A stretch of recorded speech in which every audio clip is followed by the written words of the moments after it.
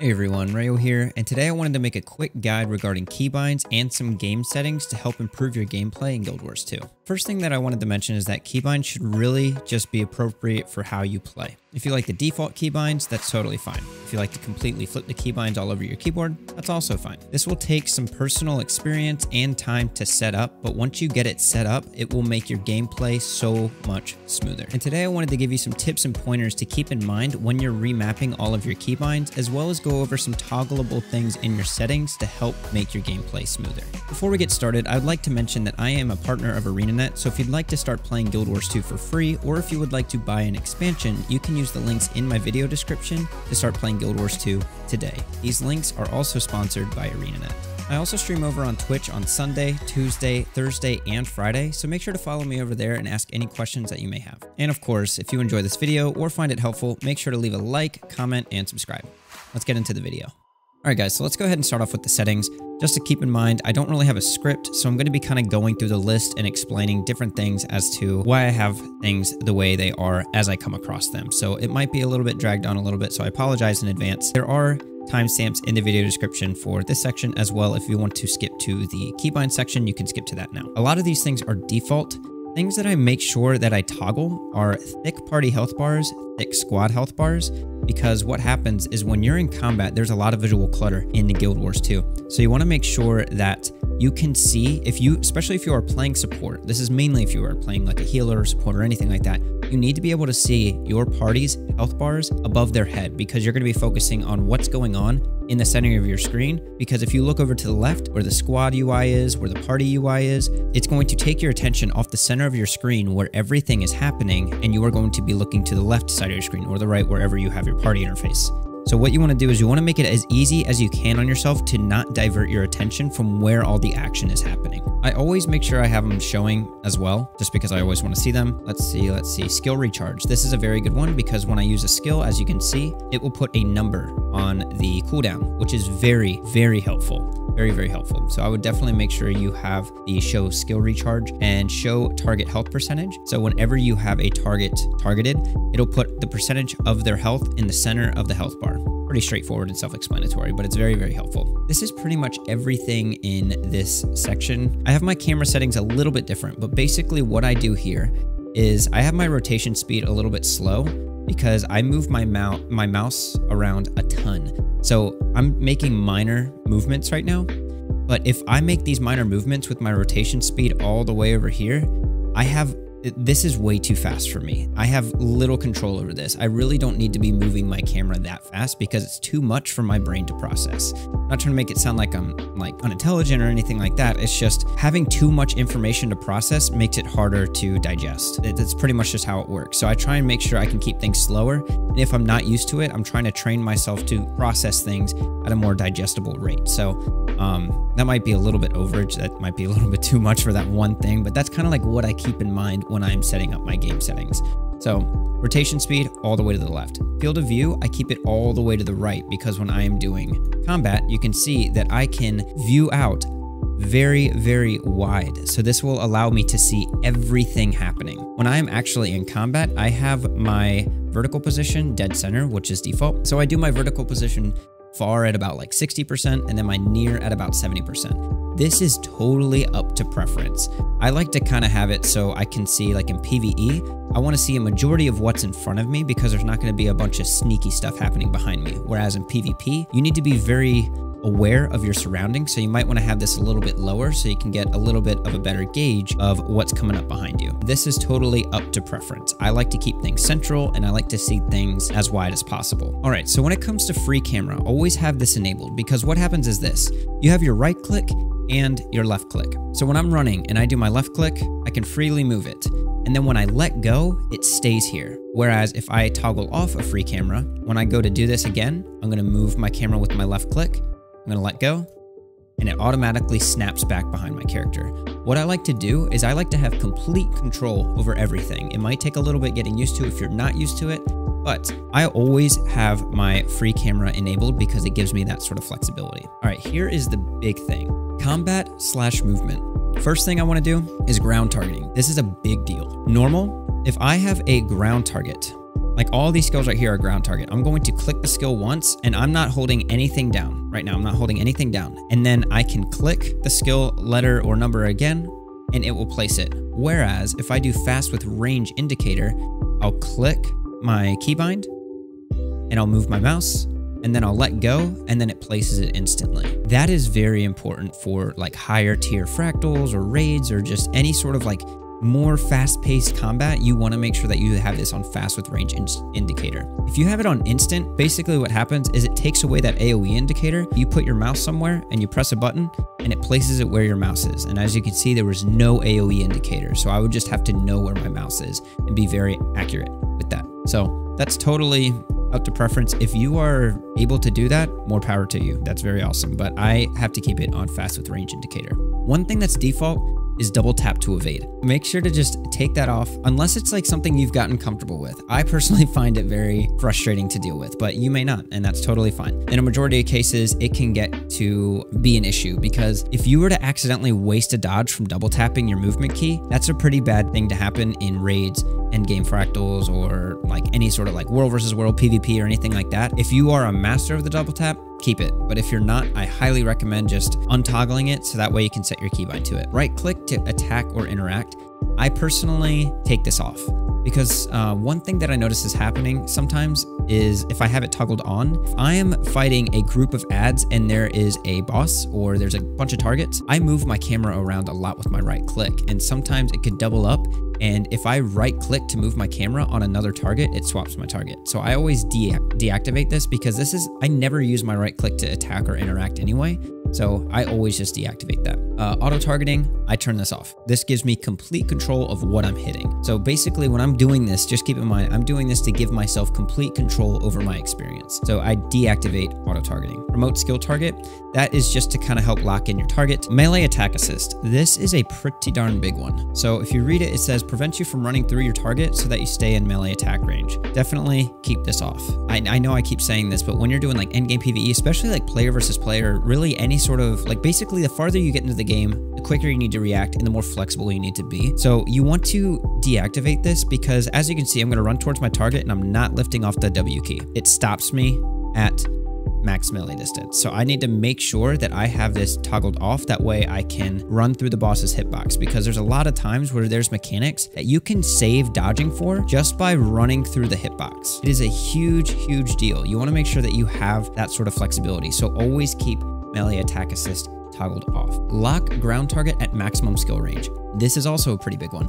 So as you can see, when I have this toggled off, which is default by the way, I can target all the way over here with an AoE that is maxed at 600 range. When I go past that 600 range mark, this thing turns red. So when I try and drop it, it says out of range right here at the top of my screen. Or I could toggle it on. I can have my cursor all the way over here at the top of the screen, whatever, but it locks at the maximum range. This is very, very helpful for using like travel skills really quick or just placing skills very quickly that you don't know where like if you want to benefit from the max range of a skill and you don't know where that max range is, this is very good. So I can basically say I'm like running into this target, I can hold it at max range, boom, boom, and then I can just engage really, really quick and it just makes things very easy. Very, very easy. So I always have this toggled on. Okay, so stop auto attacking on target change. This is very helpful to keep untoggled because if I'm doing some auto attacks with like a ranged weapon or something like that and I swap targets, I want to make sure that I keep auto attacking in most cases. So I just leave that toggled off. And when it comes to allow skill retargeting, this is great because when I am using a channeled skill that does say maybe 8 hits, I could use 4 of those hits on one target and then target something else and it'll use the remaining 4 hits on that second target. So this is helpful in something like open world where if you kill a trash mob really quick, you can retarget to the new mob and it will kill them with the remainder of the skill. So you can basically get maximum effectiveness out of your skills. So that is all the general options. Everything else is kind of up to you. I leave this all pretty much on default. So now let's move on into the control options. All right, so kind of reiterating this again, this is not something that I've done before, so I've never tackled a topic like this before because it's so personalized. So there's a lot that you can do here that really makes your gameplay easier. The main thing that I would say is you want to have 1, your key skills accessible. Two, your big cooldown skills that are very important, but you maybe don't want to fat finger. You want to kind of add some sort of maybe like priority keybind to those. That way you have to think about using it. That is something that's helpful. I don't always do that, but it is something that is very, very helpful. And the other thing, and this is probably the most important thing when it comes to keybinds, is you want to make sure that you can keep your hand near your movement keys at all times. This is so important. As you can see here on my screen, my 6 through 0 are changed to Q, F, R, G, T. So what I'm going to do is I'm actually going to start recording my finger placement. That way you can actually see how my fingers work when I do different things. I have my normal WASD keys as my walking keys. My normal walking keys, as you can see, move forward is WASD. So this is forward, this is back, this is strafe left, and strafe right. So this kind of goes into something that I've actually found in another Guild Wars 2 video. By default, you are set to turn left and turn right with your A and D key. Highly recommend just untoggling these unless you do role play kind of play or something like that. When you're talking about combat, highly recommend. There's never a reason that you would want to have your character turn while moving. You want to have it strafe left and strafe right. I definitely just take my turn left and default it to strafe left, and then turn right, default it to strafe right. That is a huge difference, and you will notice a massive difference just by doing that. My dodge is V, so I can basically just hit it with my thumb. That I believe is default. Auto run, I think this is default on R, but I have that as one of my utilities. I rarely ever use auto run unless I'm completely out of combat, not focusing. So I move, that is something that I can move my hand for because I never use that in a combat scenario. So that's another thing to keep in mind. When you are trying to use keybinds for different scenarios, some of the quality of life things like auto run, I don't use that in combat. So it's safe for me to place that somewhere on my keyboard that I lift either my left or right hand off of wherever they are and toggle it, because it's not going to impact anything if I'm not really doing anything that requires my reaction time. Auto run, I have it on my, as you can see, let me slide my keyboard over. I have it right here. And then I have my walk on my down arrow key because I'm never using walk or auto run in combat. Now when it comes to jump and swim up, I just use spacebar. That is default. About face, this is a pretty important keybind that you may not have bound anywhere. I have mine bound on X. So I use this in very specific scenarios, and I have it near my left hand. This would be good for either your left or right hand, but basically what happens is I could be running and then I about face, and then my character instantly turns 180. So it's very, very helpful. I'm not going to do it too much because I don't want people to get dizzy that are watching the video. As you can see, that can be very, very helpful. Swap weapons, I have it on the default. I have my skills 1 through 5 on default. Here's where I change it up. So for my heal skill through my elite skill, I have my heal skill on Q, so I can just move up my left ring finger. I have my utilities on FRGT, so FRGT. So basically what this allows me to do is I can just do Ice Razor's Ire, I can do this skill, I can do this skill, and it allows me to just do it very, very quickly. As you can see, I can just easily access it without moving too far away from my movement keys. And also having my utility skill on the F key, like my home row keys, if you ever took any sort of typing class, you'll know that the home row keys, like when you type, your index finger should be on these little ticks on the F and the, what is it, J?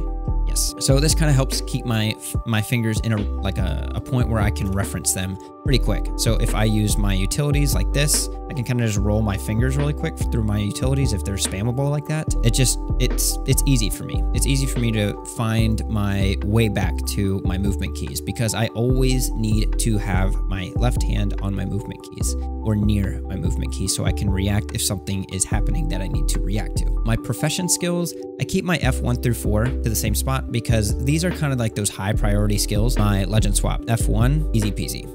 F2, these are high priority skills, but they have like a kind of long cooldown, so I can kind of squeeze them in when I need to. It's okay for me to like go and hit them really quick. That's no big deal. And then the big skill, boom, and it has a long cooldown, so I'm good to just keep that as it is. So when it comes to like engaging in this golem, I can basically do my heal skill, activate my utility skill, go in, and then I can do like a quick little rotation, and then you can kind of see how this all benefits really quick or really nicely because I just did a whole bunch of different skills in a small amount of time with minimal movement on my left hand. That is kind of the benefit there of keeping all of your immediate use skills and your very popular use skills very close to your movement skills. And then I have my profession skill 5 on E key, because F5 is a little bit not easy to use. Like if I'm running, I play Hollowsmith, you run Soul Beast, Hollowsmith, or anything like a Druid or anything like that, your F5 skill is very commonly used. So even though it's a profession mechanic skill, this is very far away. This is a very awkward movement while I'm in the middle of combat. Like if I'm in a high intensity kind of situation. And so like with Hollowsmith, for instance, you have something called Hollow Forge, which is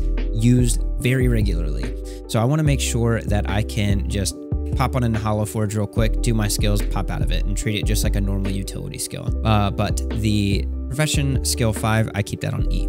Special action key. This is very important, and ArenaNet is making this a very crucial key nowadays. This is my special action key right now. You can see that it's ... I have it on Alt-Shift-1, and then I also have a gaming mouse, which I will not show you because it is kind of stuck where it's at. So basically, my gaming mouse has about 5 different keys that I use, and one of them is this keybind for the special action key.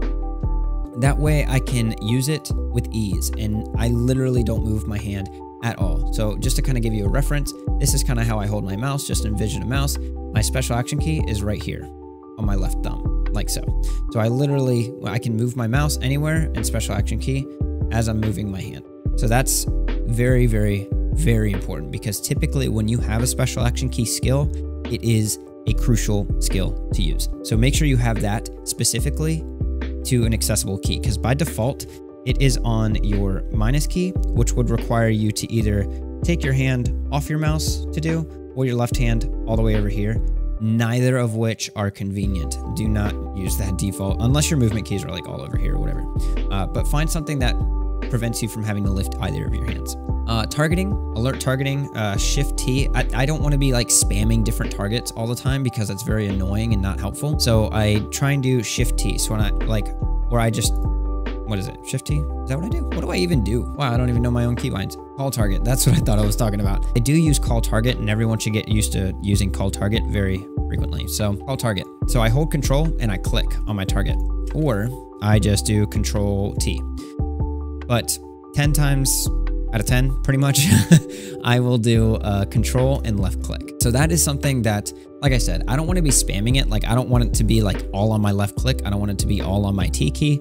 I want to make sure that I have some sort of priority to it, so it has some weight to it, so I don't spam it, and so I don't mistakenly detarget all these other things. Like when I call target on the Jammertron, I want to make sure it stays on the Jammertron. I don't want to be hitting I don't want to fat finger something else and call target on something else. So kind of put some priority to that. Take target. So if I were to, you know, have the keybind for, or if I were to have the medium kitty golem targeted, and then someone calls target on the Jammertron, I want to have a quick access key like H to take the target of what my ally has called target on. That is a very important keybind to have accessible, because there are going to be lots of target changes in different things. Typically, when you target something, that is something that you want to prioritize in some fashion, whether it be beating it up really quick or avoiding it or whatever. So you want to be able to take target to see all the information, like what kind of boons they have, how much health does it have, does it have a defiance bar up? You want to be able to see that information pretty instantly. So let's see, nearest enemy. So, okay, this is targeting options. When you don't have a target or anything like that, it's very helpful to have different targeting options. So let's just pretend that there's a whole bunch of ads here. I can tab target, and it's going to take the medium kitty golem right here, because this is just going to kind of cycle around my field of view. Don't quote me on like everything here, because I'm not 100% sure how tab cycle targeting works. I don't know if it goes around your character or just around like your visible point of view, but it'll just kind of cycle through targets. Whereas I also have the nearest enemy. This is a very, very, very, very helpful keybind to have. I have this keybound on C. So if I'm standing right here and I want to prioritize this target right here, but there's a whole bunch of tiny ads, if I were to do tab target, it would just cycle through everything and I would have to wait until I get this target, which can be very frustrating. If I want to guarantee getting this target and it's hard to click on to get the target, I can just press C and it targets it right away. Even in a whole like pool of ads, I want to be able to take that target very, very quick, and then I can control T or control whatever to call target on that target. This is a very helpful keybind to have. So let's go down to user interface. Rarely do I, like, this is one of those things that I move off to my F5 and further keys because I never use those in combat. Rarely do I ever use them in combat, and if I do bring up a user interface, it's literally going to be static. Like my inventory, I'll bring it up and maybe I'll like shift it all the way down and keep it right here, and I won't touch it. And I don't want to accidentally fat finger because like I have consumable items. So if I am going to try and use consumables while I'm doing fractals or dungeons or whatever, I want to have access to this, and I don't want to accidentally hit my I key and close it. So I put it to F7 because I'm never going to use my F5 and higher skills during combat. Never, never, never, never, unless there's some sort of super priority skill that I can keybind there, which I haven't found yet. So I make sure that I keep my user interface stuff on these F keys. So that's pretty self-explanatory. Camera, okay, so the only option that I want to go over here is look behind. So as we went over earlier, we talked about face, where I turn my character, and it's 180. So if I want to do look behind, it's very similar, but it doesn't turn your character. So when I press my Z key, it looks behind my character and I let go, and I'm still running the same way. So I can look behind. This is especially useful in PvE or PvP or War vs. World. You can see what's happening. I can let go and I can react to whatever's happening and then turn my character and engage whatever content is going on. So, or whatever whatever scenario, there we go, English. Whatever scenario is going on, I can react to it appropriately. So look behind is a beneficial thing to keybind. Toggle action camera. This is a pretty helpful one as well. Having action camera, I kind of have mine on something. I accidentally fat fingered this a lot more than I would like to admit. You might want to have something that's a little bit more priority, because I always like fat finger, like I kind of just like rest my palm on control, and sometimes I hit C and then I end up activating action camera on accident. I do use action camera in certain situations, but this is one of those things that you would kind of want to set up on a, like you're either playing an action camera or you're not. It's not one of those things that you really swap to on the fly a lot of the times, unless you are really optimizing your play for certain things. Chances are, if you optimize your play for certain things like that, you probably aren't watching this video anyway. Put some priority into this. You want to go into combat in one mode or the other most of the time. So having a keybind for that is very helpful, so you can get in and get out. And then also, if you accidentally go into it, which before I set up a keybind for, I've gone into it and I had no idea what the keybind was, and trying to find it was a headache. So set up a personal keybind for this. Maybe set up some sort of priority to it so you don't fat finger it and accidentally go into the toggle action camera mode, and then just find something that you can toggle it with. Mounts. Okay, so this looks like crazy. This is not really like in combat, but this is something that I use very regularly. My mount key is my O key, which I've remapped to one of my mouse keys. And so as you can see through all of my different keybinds, they all have O of some sort. And so when I am going to mount up, I literally just, like you can see kind of on my camera right here, I'll hold down Shift and I'll hit my mouse key, or I'll go to Control, hit my mouse key, or I'll do Alt, hit my mouse key, or I'll do a mixture of those. Now this is something that I can kind of have like a little bit of flexibility with. If you use the radial mount add-on, you don't need this. I don't want to use that add-on because I don't want to have too many add-ons interacting with my game. Not that I'm like opposed to it, I just don't want to like have all these different things on my screen. That now I want to keep as many things in game as possible. I like to do that as much as possible. So if there were a DPS meter for like in game, I would use that, but there's not. But there is a way to keybind using mounts, so that way I don't have to go and like manually change my mount all the time. So I just use my mouse key, and then I hold down like Shift, Alt, or Control, or a combination of these different things. And then sky scale, I do Control B. Like that's totally up to preference. That's what I like to do personally. Miscellaneous, AOE loot and interact. So because your default interaction key is F, as you can see right here, but I have that as one of my utility skills, so I have mine on B. So this is something that I kind of get used to. I would much rather have an easier time in combat than having an easier time out of combat in a game that is primarily focused on combat. So I want to make sure that my combat is set first, and then I set my quality of life kind of like outside of combat after that. And so this is, like I said, this is a little bit interesting to get used to, but it's not too hard to get used to. Show enemy names, left control. So this is stuff like show ally names, enemy names. This is stuff that you would want to toggle, maybe have like an easy access like key to that. If you don't have it permanently showing, I rarely use those because I always have those things showing. Stow and draw weapons. I just have this on my middle mouse key. Side note, this is a very, very important skill, or very important keybind to have, because sometimes you will fat finger keys. So my skill 4 on my sword is a very strong skill. Sometimes I fat finger it. So if I want to cancel the cast, because you can see it has a 15-second cooldown, I can do it. I can stow my weapons and it goes on a cancel cooldown as opposed to a full cooldown. I can use it how I actually intended to use it. So I can cancel my fat finger and then I can reuse it how I actually wanted to. And that's especially helpful in PvP, but this isn't a PvP video, so I'm not really going to go into that there. But it's very, very helpful. Build templates.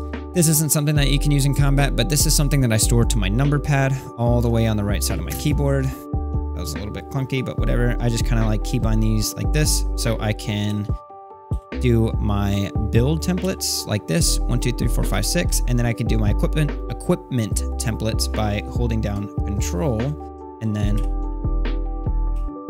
going through 1, 2, 3, 4, 5, 6. So whatever equipment I have for a build template, I will link that to the same keybind as that build template and just do Control on that template. So it just kind of keeps things in line. And that pretty much wraps everything up, guys. So I know that was a pretty lengthy video, but this is a pretty big topic to kind of go over. There's a lot of stuff that is just personal preference in this video. You have to really spend some time on your keybinds. I spent hours setting mine up. Ever since I found something that's comfortable, I haven't messed with them too much. Like there's things that I'll add here and there. Like whenever there was a new mount released, I would add in a new mount keybind, or when the special action key was released, I made a keybind for the special action key. But a majority of my keybinds that I've remapped for like convenience have a lot to do with the stuff that I use very regularly. So I highly recommend spending some time and finding out what's comfortable, because if you want to get into more intense content, having stuff that prevents you from lifting your fingers off your movement keys makes things so much smoother. I guarantee you, if you can just kind of keep your hands placed, it just gives you so much more control. So I highly recommend spending some time figuring out what's comfortable and setting some sort of like priority into the skills that you use, and then trying to emulate that priority through a keybind on your keyboard. Anyways, guys, that's the end of the video. As I mentioned earlier, if you would like to play Guild Wars 2 for free, or if you would like to buy an expansion, you can do so by checking out the link sponsored by ArenaNet in the video description. I also stream over on Twitch, where I answer tons of questions. I do fractal trainings and all that good stuff over there, so make sure to follow me over there. My schedule can also be found over on Twitch as well. And lastly, if you like this video, make sure to like, comment, and subscribe. Once again, guys, I'm Rayo, and I'll see you next time. Take care.